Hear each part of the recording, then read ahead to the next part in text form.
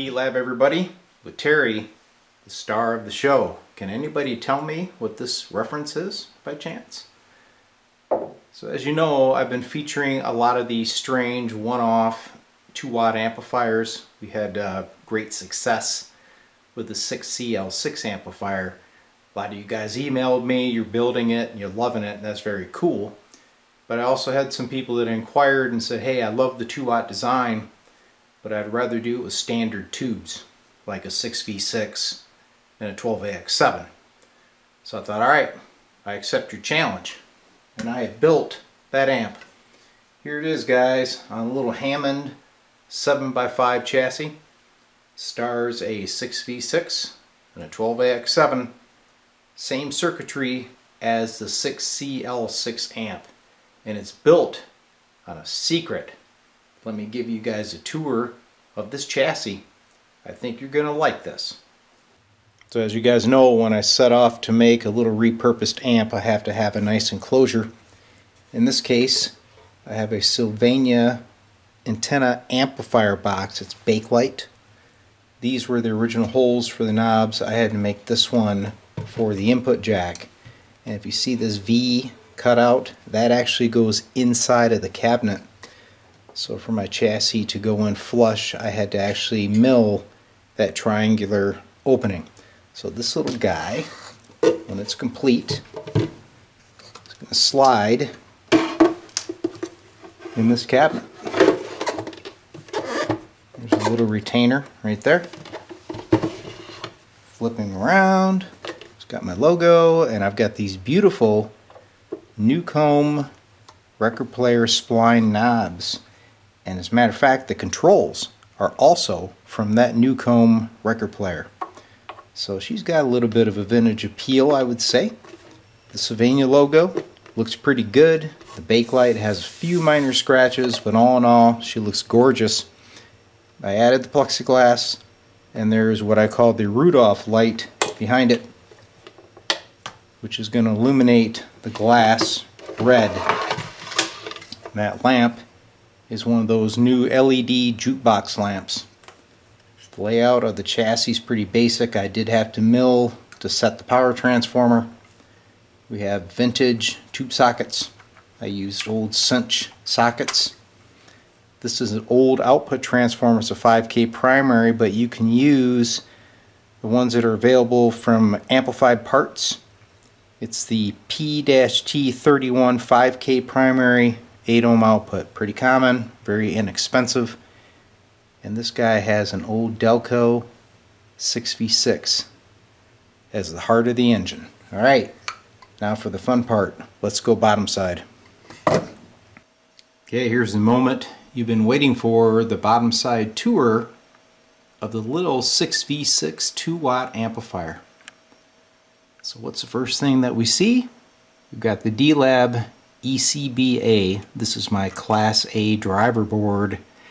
All the circuitry for this amplifier resides on this board except for the power supply, which is over here. And this is another little circuit board that I offer called the Cub 1. This is a fully configurable board. You do not have to use the values of caps and resistors that I did. It just gives you the base for a typical power supply setup that you'd see in these amplifiers. My power transformer is tucked down here below, and its high voltage secondary is only about 140 volts AC.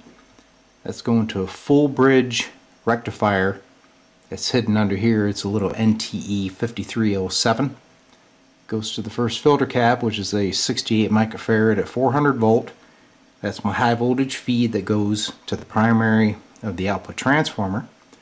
Then we go through a 1K resistor, and then we hit this cap, and then the orange line you see comes off that junction. That's the screen feed for the 6V6. Then we go through a 10K resistor. We have another 10 microfarad cap, and that shoots over here, the yellow line. That's my preamp voltage. The ECBA board did have provisions on it for those resistors that are on this Cub board. but in this case I elected to go ahead and keep them here, and I actually cut this board off so it would fit into the chassis, and it's mounted on 3 insulated standoffs. My bias resistor for the 6V6 is a 470 ohm resistor, and the plate voltage on that 6V6 is around 180 volts. So we're pulling just a little over 20 milliamps of current, but that is enough to take this guy into Class A operation while still delivering great distortion. So if you envision a Champ, you're up around 400 volts DC. They use that same 470 ohm resistor. So guess how much current is going through a Champ. But the beauty of this design is, guys, you don't need to drive that 6V6 to its extremes to get that nice Class A tone. I'm only doing this with 20 milliamps, and wait till you hear it. Alright, right here is my 12AX7. So we're coming through the input jack to pin 2 through a 68K resistor. You can see that all my leads are extremely short, so this amp is a noise-free design. Okay, it's test time for the little 2-watt amplifier. I'm using my normal test speaker, which is a pair of 12-inch Celestions wired in parallel for 8 ohm load, which is what this amplifier wants. This pot here is my tone control with the gain power switch on the back.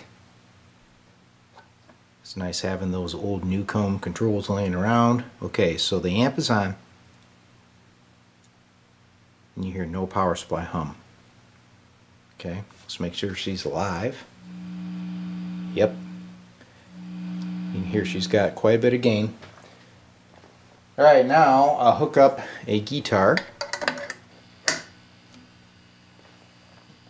Once again, guys, I'm not the player, but you can at least get an idea.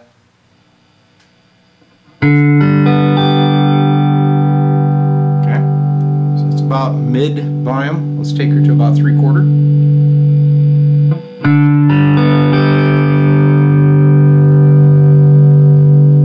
Alright, let's take her full blast.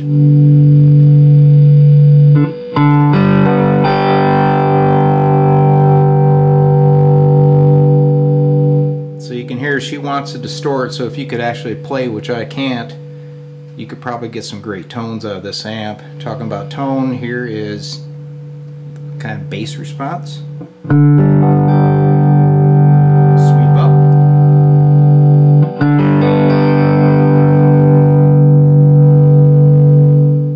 So this is the typical Fender panning tone control, which goes from 500 puff for your highs and 0047 for the lows.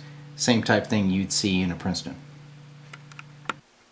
Alright, so another great 2-watt amplifier has been created, and it gets to reside in this beautiful Sylvania Bakelite cabinet. Now keep in mind, guys, the only reason this build was so tight is I had to select a chassis that would fit that cabinet, and obviously there were some modifications required. But you could build the same circuit on, say, a 10x6 Hammond chassis and put it in a standard wood cabinet, and you get the same results. Okay? The only thing that I'd recommend is keep your wire lengths short. Okay? And in this case, the ECBA board does that work for me. As you can see, there's minimal wiring. So that helps to package things and make it simple for you to build. If you guys want a copy of the schematic, shoot me an email. I already have a JPEG created, and I'll send it right out to you. Every component on this chassis is obtainable. Okay, the only thing that's always the mystery is the power transformer. Okay, so just search around, they're out there. A lot of these old transformers actually came out of FM tuners. Okay, so I actually have one of these transformers right here in my hand. You take a look at the bottom. You can see the pinout. It's a very small transformer. I believe this one came out of a realistic tuner. The only bummer would be is if you were to go out and buy a tuner for, say, $50 just to get that transformer. That's not such a great deal. But the specs are on this guy, you've got your 120 input, you have 6.3 volts AC at 3 amps, and this one says about 125 volts at 45 milliamps.